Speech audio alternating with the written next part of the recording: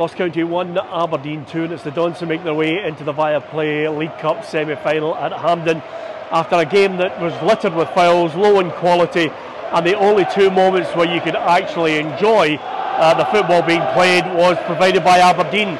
A clearance from the edge of the box in 8 minutes was met by a volley from Graeme Shinnie, the Aberdeen captain, to send Dons into the lead. 5 minutes later, Ross County were down to 10 men. Jack Baldwin, the captain, denied Duk a goal-scoring opportunity. He was sent off with an immediate red card. 10 minutes before the end of this match, Aberdeen caught count out on the counter-attack. Lovely ball by Clarkson, found Sockler inside the 6-yard area to finish with aplomb.